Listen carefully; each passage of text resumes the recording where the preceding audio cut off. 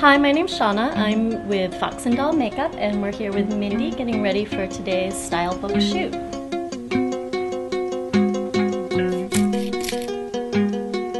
So we're gonna do a classic take on the vintage cat eye look, and so right now we're just starting with a really nude base for the eyes, but we're gonna kind of take it in a more modern direction with adding some shimmer. So I'm just laying a couple of nude colors. We started with a flat nude base, and now we're doing a shimmery nude just all over the eyelid. And then with a smaller brush, I'm adding a little bit of highlight right under the brow bone with a lighter color. I'm going to take that same frosty white and just dab it right here in the corners of Mindy's eyes. It's just going to give a little pop.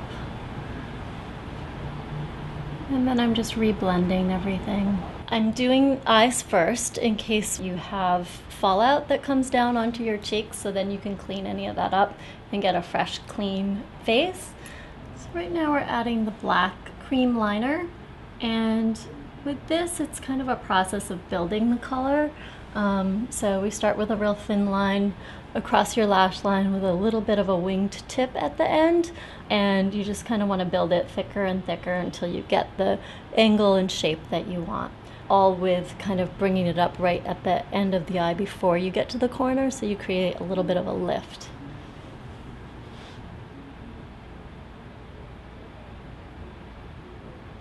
For the liner, I suggest either using a cream liner or a liquid liner. You want to kind of experiment with both to see what you're most comfortable with. A cream liner is going to give you kind of a softer line, whereas a liquid liner is going to be a little bit of a harsher, shinier, detailed line. Just adding a little bit of powder to the brows just to define them a little bit. I don't want to totally draw in anything that's not there. I'm just kind of going over the natural shape and arch, little powder and a little bit of wax over that.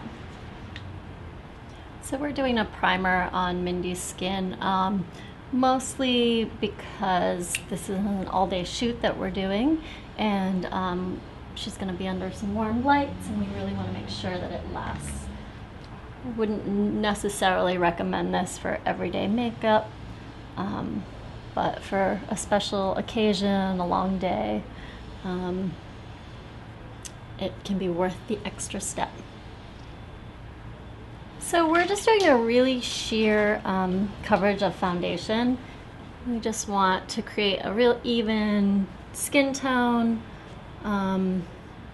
even out any redness, but we don't want to mask Mindy's face. She's got beautiful skin. We still want it to shine and glow through. So we've just curled the lashes with a lash curler just to kind of help open the eyes up a little bit, help with that doe-eyed look that we're creating. And now I'm going to go in with a couple coats of a black mascara. And you really want to work the mascara through the base of the lashes, up through the ends, and just keep going over them a couple times to get them really well coated. And now we're adding some individual lashes, just a little bit of dab of glue on the end of them, and then placing them sort of focused on the outer part of Mindy's eyes. I'm just powdering her lips just to neutralize them a little bit, to get them ready for a really bright, vibrant color that you want to last and not feather out. Also, a lip pencil that's a similar color is also going to help. So we're using Center Fuchsia lip color from Lime Crime, and it is fuchsia. Beautiful holiday color.